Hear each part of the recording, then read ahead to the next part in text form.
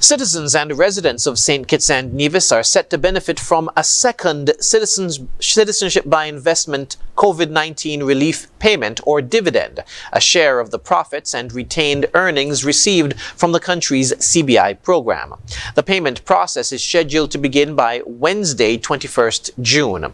The introduction of the CBI dividend in December of 2022 was the St. Kitts Nevis Labour Party administration's fifth COVID-19 relief initiative since taking office in August of 2022, and the first time in the Caribbean that everyday citizens and residents were paid a dividend on any state asset. The CBI dividend will be facilitated through the St. Christopher and Nevis Social Security Board and will be distributed in two tiers or categories.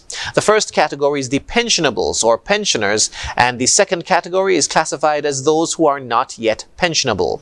Pensioners and pensionables, that is those who have made 500 or more contributions to the Social Security Fund, will receive a payment of $500. Those who are not yet pensionable, that is those who have made 499 or less contributions to Social Security, will receive $250. Prime Minister the Honorable Dr. Terence Drew is encouraging all citizens and residents to become financially savvy and help to create a wealth-conscious society as the government moves forward in creating avenues and opportunities for wealth accumulation.